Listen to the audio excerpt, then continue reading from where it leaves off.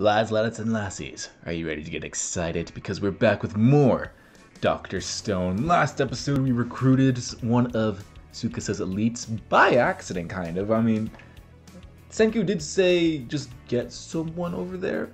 I'm sure he knew they had a guard. This guard is in the OP, and I think she's part of Tsukasa's main group of people. I think we saw like, a group shot of them last season at the end of episode 24 or 25, I can't remember. But yeah, she was part of Tsukasa's elite. She is not anymore, or I could be wrong in the fact that she's part of Tsukasa's elite. Anyway, she was on Tsukasa's side, not anymore. Don't remember her name. I'll probably write it down this episode. But because of the power of science, she wasn't tricked into thinking America was coming. She saw through the trick immediately. She knew that Gen was voicing Lillian. She was such a super fan of Lillian, she could not be fooled. But because they were able to preserve one song from her, that was enough for her to just go back. Not go back, but this is enough for her to switch sides in hopes to preserve that music for years and years and years to come. Because everything else, all music, all records, gone because they're disintegrated. Time sucks.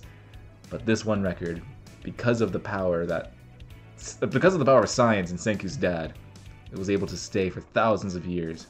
And Senku has now promised her he will protect this record, and it'll move on to the future, and everyone will be able to hear Lillian's voice. And now it's time to see how else we defeat the Kingdom of Strength. Chrome might be captured. I don't know. The hunter guy, the guy with the really good hearing. I was going to say ear sight. That was not right. The one with the really good hearing. He is hunting him and Magma. Is Magma going to get... I don't think they're going to die, but I think Magma could get hurt and Chrome... Both of them could get captured, but Magma gets hurt and nerfed. Who knows? Or maybe they get captured, and Magma tries to fight Tsukasa, and Tsukasa just like beats Magma to a pulp. I don't know. There's only one way to find out, and that's by going forward and continuing this. I'm 10 billion% sure we'll have something amazing in this episode, lads. Sounds like you'd give your life to preserve the song. It's exactly what Senku needs. I do wonder what those tanks are. Are they supposed to be bats? I just read, yeah, they're bats. Thanks so much, Nikki. Jeez. It took a year, but Senku, Gen, pay attention. Oh, she is giving them tips. Isn't bad. We're not in the clear though. There's one major obstacle. I'm sure you guys know how strong Tsukasa is, but he's not our only worry. Like the other elites. With some really powerful people. It must be a part of his grandiose vision for the world, because he's gathered lots of very capable folks from all over. Lots of buff men. I mean, they don't all worship at his feet or anything like that. Okay, so she's not in the elite picture. They'll pretty much do whatever he asks of them without question. There's a lot of people in there.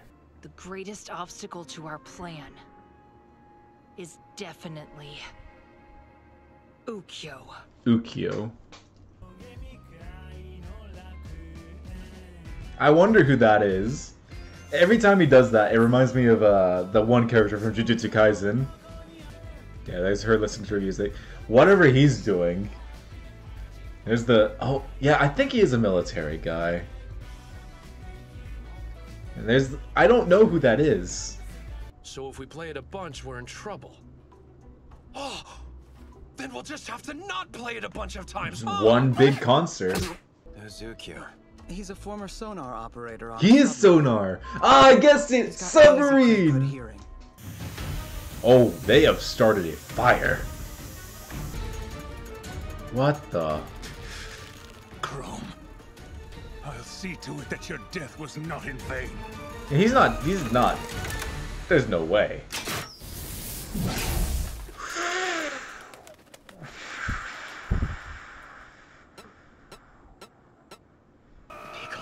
Stupid Magma's no match for him. Dang. Tricked him with a tree. If that's the case, why did he barely miss every shot? He wants them alive. We're so lucky. It's gonna be like right behind him. You were trying to save your friends with that maneuver, weren't you? The big brute and the one who took off? The man that understands After all of that honor. smoke cleared, I would have had no choice but to shoot the meathead. Pretty impressive decision making in the heat of the moment. You should consider it a win. Yeah, you don't say. No. He's trying to flatter us all talk. We're here. Oh, Chrome's gonna meet Tsukasa? Oh. Oh. My name's Chrome. I'm a scientist from Ishigami Village. Oh, don't introduce yourself as a scientist to him. Get back here! Right now, Lioness! Lioness. Whoa! She stopped! Father, let me go! Don't be a fool! You think you can charge into enemy territory all by yourself? If she can't do it on her own, then how about all of us go together? That's a big gamble. We all go. Senku and his gambles. Kingdom of Science is mobilizing our army, so let's move out and set up camp near the Tsukasa Empire. Okay. From there, we'll have a better shot at bringing Chrome back in one piece. Camp assault. I would say leave a guard for her. Near the Tsukasa Empire, you guys. Maybe leave. No, don't leave him. She'll probably seduce him. Around here and wait instead. That's not a bad strategy, huh? But all this stuff's so heavy. Aw. Can't carry it there. What then? That's what I built this for, a whole carriage. Oh? A wheel, yep. We're gonna make a car! Here we go. You don't have to make a car. Get excited, everyone. Yeah, I mean, of course I'm excited, but I'm amazed how you can still manage to have this kind of fun given the circumstances. I love that Game's thought process of this is like a real 2000s car. That's half the episode? It's like a real 2000s car. It's mostly going to be like a carriage. Maybe an automated, like slight automated carriage. It's like 10 billion times more primitive than what I used to use in my old model rockets, but it'll work for what we need. It'll run on a Look at how water. excited he is! We had to gather it in order to make plastic for the cell phone. And got attacked by a ton of bees. It was the Erst way. Oh, Looked like Ginro. human marshmallows after that. Boiling that honeycomb down into a block gives us beeswax. Like a candle? That's thick. That is really That's what we big. used to make crayons and lipstick and stuff. The wax just seems so fragile and brittle to me. Will it really work? Yeah, won't be a millimeter. Yeah, of once you like trouble. harden it, right? We'll use plaster no? to form a mold around the parts we make from wax.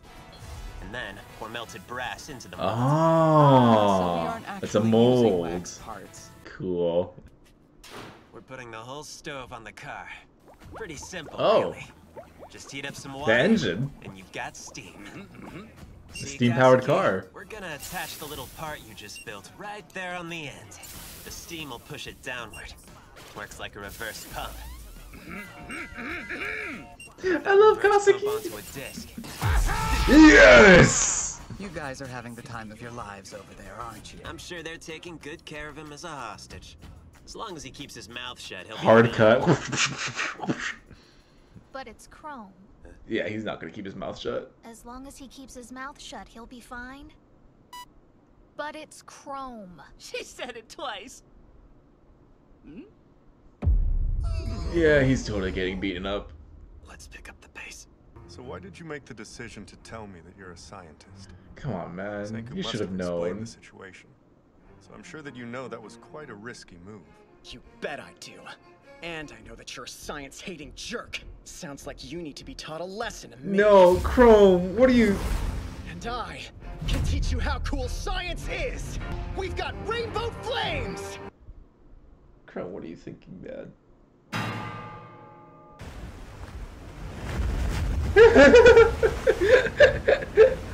Oh, man. Crap. It's not that I'm completely opposed to a scientific civilization. I mean, we have fire and tools here, of course. Those are excellent ways to use science. Excellent ways. You have no idea how things were before. It's why we need restraint.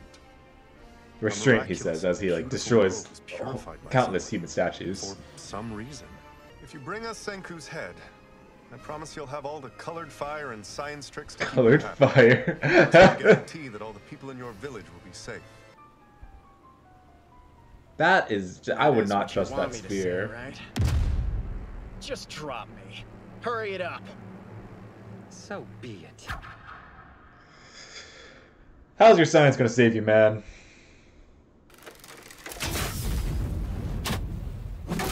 Yeah, right. He was willing to die, though. He wasn't even screaming. Even in the face of death, he never flinched or lost conviction. Oh my god, he's so strong!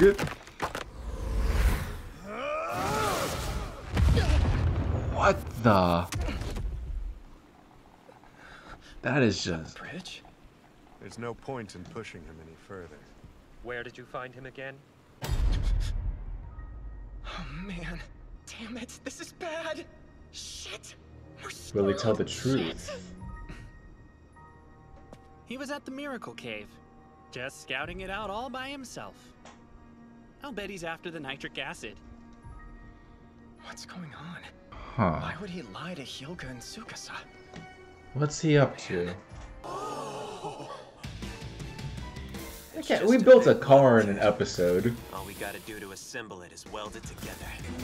Ha-ha! Whoa, what is this thing? It is ugly. Senku one? It's like we built a living How creature. big is it? It's incredible.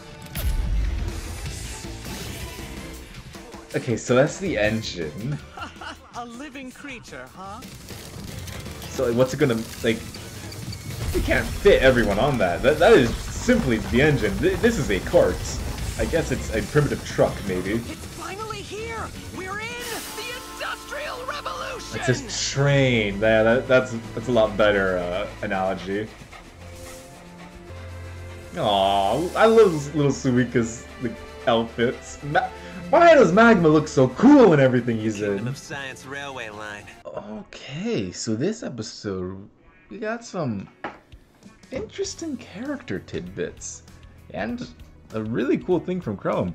I'm just gonna say, like, the car, we built a car in an episode. It's probably the fastest thing that we did we build ramen in an episode? I think we did. We did cotton candy in an episode too. I feel like the car is the most complex thing that we built in an episode. And it took one episode to do it. Granted, the pacing of this season, we don't really have time to linger upon the car.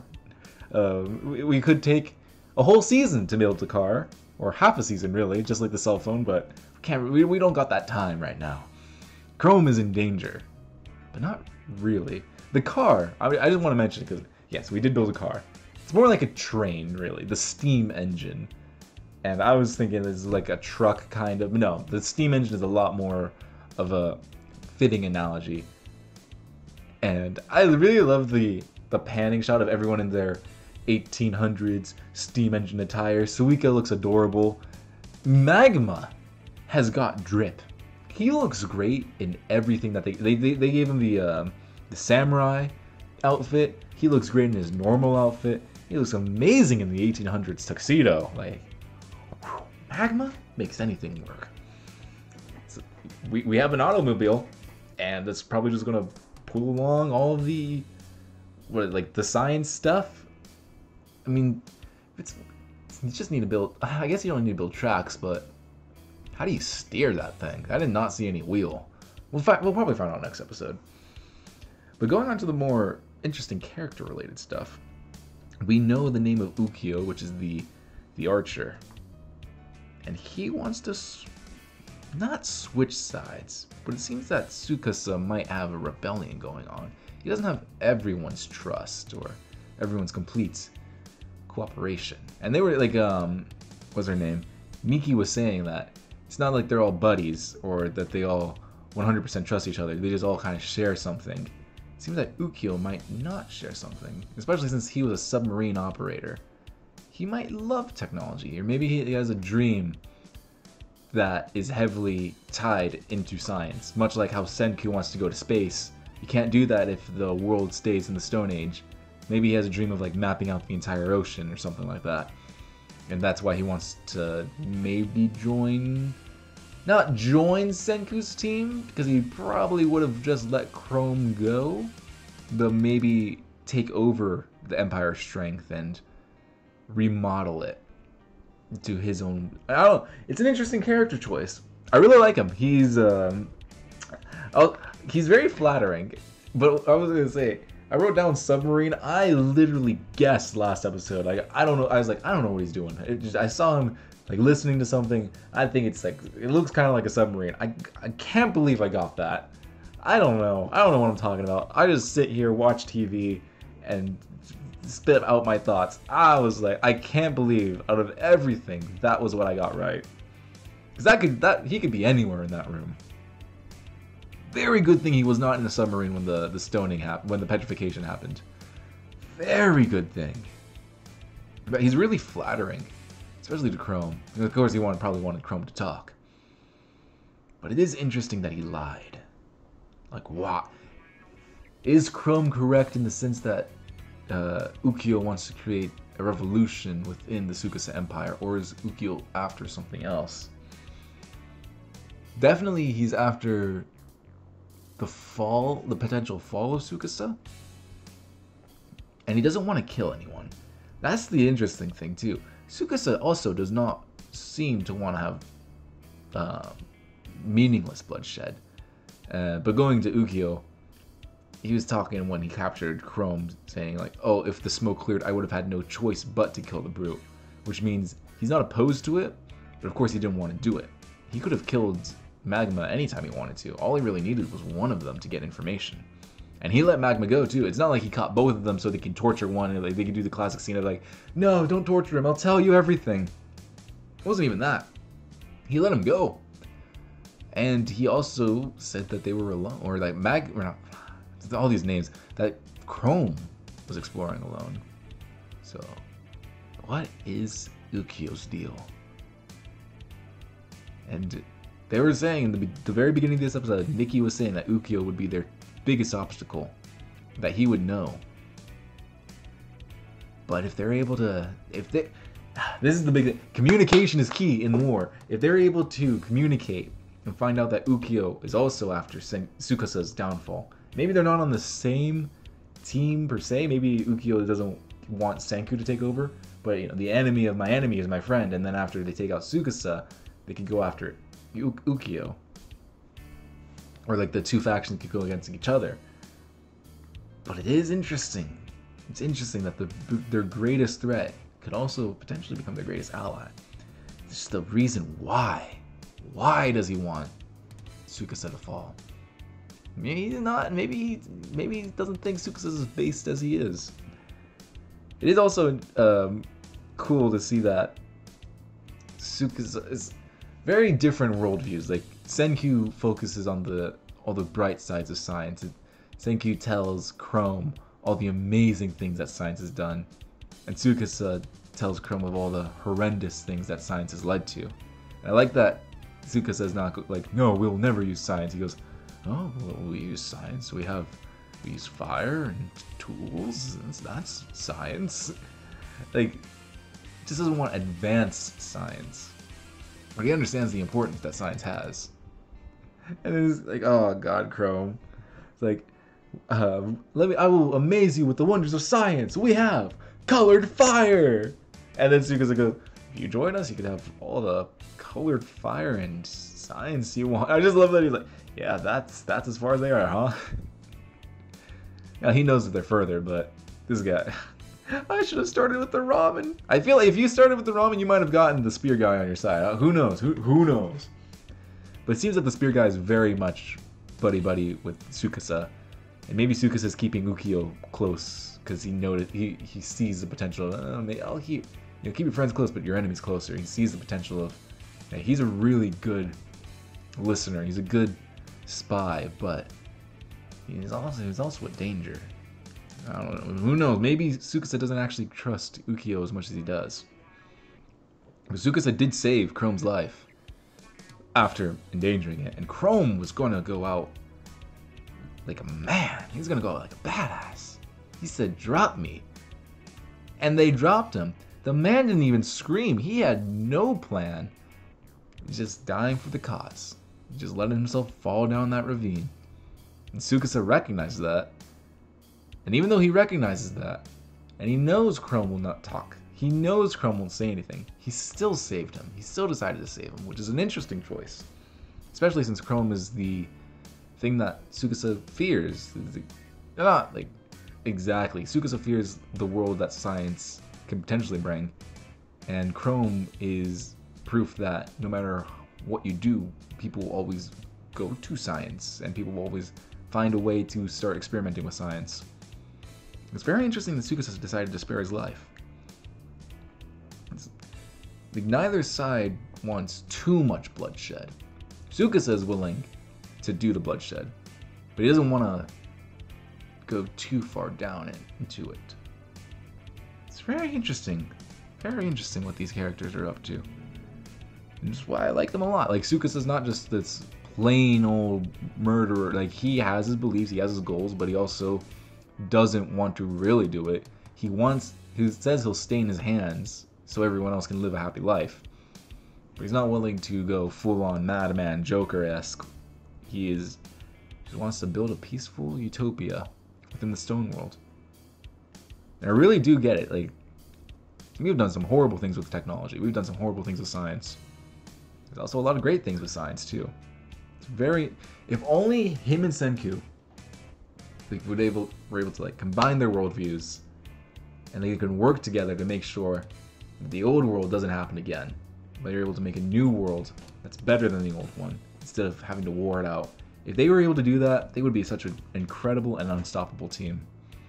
But alas, we have Dr. Stone, and the assault begins. Oh, this episode was called the Assault or something like that. I think the assault begins, but it was the beginning of the assault. We got a steam engine, and now we're all going towards the Tsukasa Empire, the Empire of Strength. Next episode, will we save Chrome? Where's Chrome being held? What is Ukiyo up to? And will Ukiyo and Nikki confer and go, wait, we want to bring Tsukasa? I don't want to bring Tsukasa down. Can we do it together? Like, it's very interesting what all this entails. How much does Ukiyo truly know? With that great hearing of his, how much does he really know? Does he know, or has he known, that Taiju and Yuzuriha have been working for Senku this entire time? That's an interesting question too. Who knows? Next episode might give us some more answers, and that's where I'll be going now. So while you wait for next week, lads, you can hit that notification bell, you can hit the subscribe button, and you can hit the like button. Tell me down below in the comments below. When you were first watching this, what was it, last year? Beginning of this year? When you were first watching this, were you as surprised to find that Ukiyo was also kind of a little shady? A little Slim Shady? Or were you seeing it coming? I don't know. But yeah, if you want to see the next episode, Patreon's always down below for early access. And while you wait, if you can't afford Patreon, that's alright. Just subscribe, that's all the support we need. And while you wait, you can check out Gurren Lagann, Darling in the Franxx, Kill la Kill, Attack on Titan, Chainsaw Man. There is so much anime out there, and we don't even do just anime on this channel. We've done, like, I've just said the stuff that I do, but, like, I've got the buddies, the rest of Jam, the rest of the lads, doing, like, the Disney Plus, Star Wars stuff, Marvel stuff, My Hero Academia gone through with Micaiah, ton of stuff on the channel, so check that out. We'll see you next week for more Dr. Stone, lads.